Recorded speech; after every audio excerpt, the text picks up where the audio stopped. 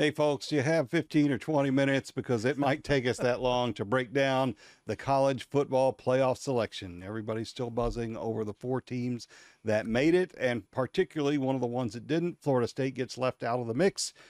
Rick Bozich, what are your thoughts? My thoughts are really very simple, Eric. I mean, I think Alabama is a better team, but I think Florida State deserved to go.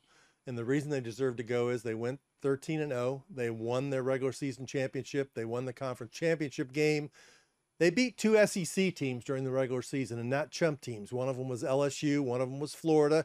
Neither game was in Tallahassee. For them to say just because the quarterback, Jordan Travis, is out, that they don't deserve to go when they have an elite defense is unfair. And what you're basically saying is what happens during the regular season, the games don't matter to us. And they had voted them in the top four all the way through.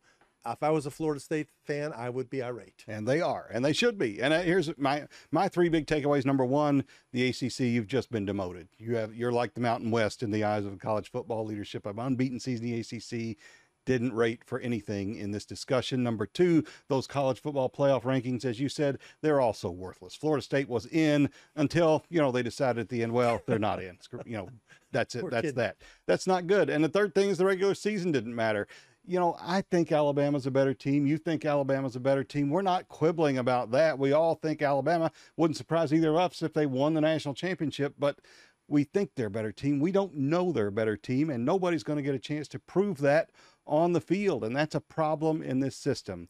Now, the system won't be the same system next year. We're going to 12 teams, which is probably too many, but that's another story, so we won't have to worry about it. But our thoughts are with Florida State because they did get worked over in this process. Somebody was going to. I'm sorry it's them. You can read a lot more about this at our website, wdrb.com. Just go there and click on sports.